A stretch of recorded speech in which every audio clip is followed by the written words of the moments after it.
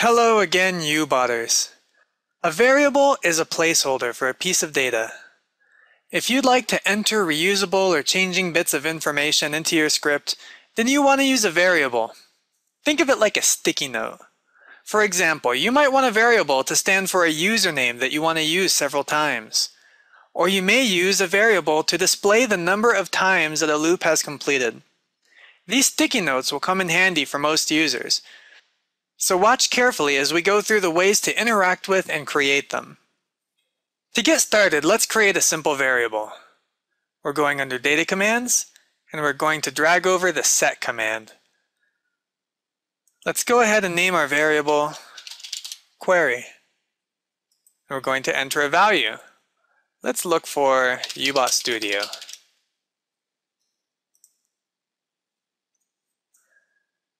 Now we've seen a million times by now how to enter a field, so let's just go ahead and drag this over.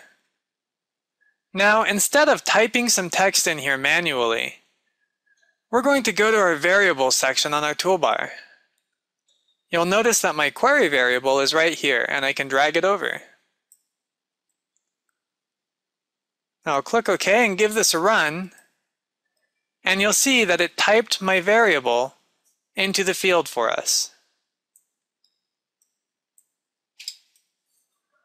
Now if I want to change this, I can edit it. I can type something else. We'll say UBot tutorials. And run this again, and you can see that now it's typed that in for me. So using the exact same command, but different data for a variable, we're able to type something entirely different. But variables aren't limited to just storing text. We can also store numbers, and we can manipulate those numbers. Let's delete what we have here. We'll drag over another set. We'll just call this count. New value, we're going to enter 1. And now we're going to create a simple loop.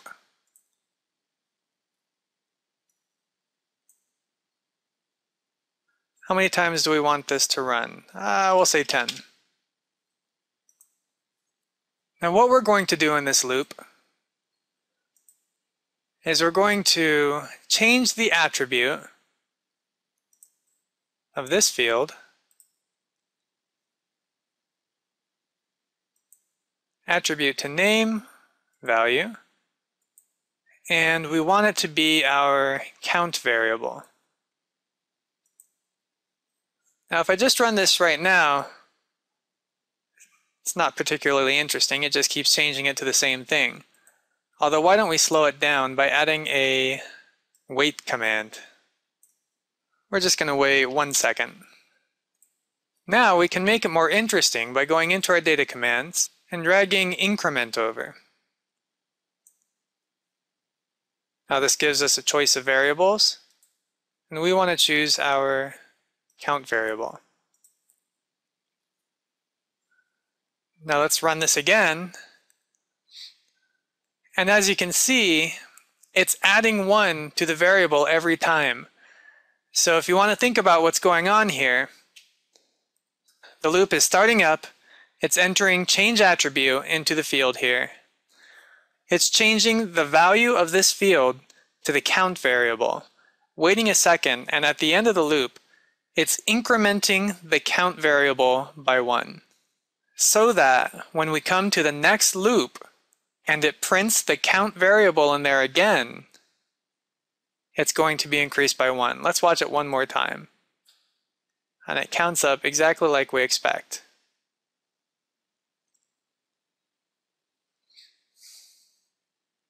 Variables are a pretty simple concept, and I don't want to overcomplicate things, but I do want to show you one more thing.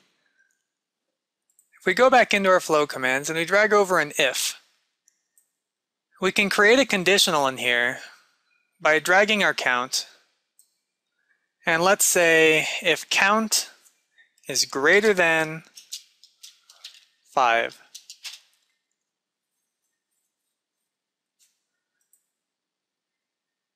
If the count is greater than 5, then what I want to do is change the value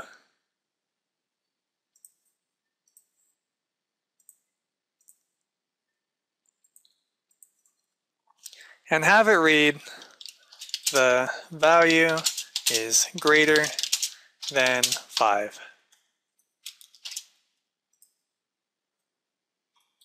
If the value isn't greater than 5, then we'll just have it changed to the number like we did before. So what we should expect to happen is that the first time this goes through, it's going to realize that count is not greater than 5 and it's going to show the number. Then we'll wait a second, we'll increment the count, it's going to go through again, and since the count again is not greater than 5, it's going to show the number. It's going to keep doing that until it gets to the number 5. After that, it's going to show the value is greater than 5 in the text field, because that's what we're asking it to do in the if. So let's give it a try and see if it works right.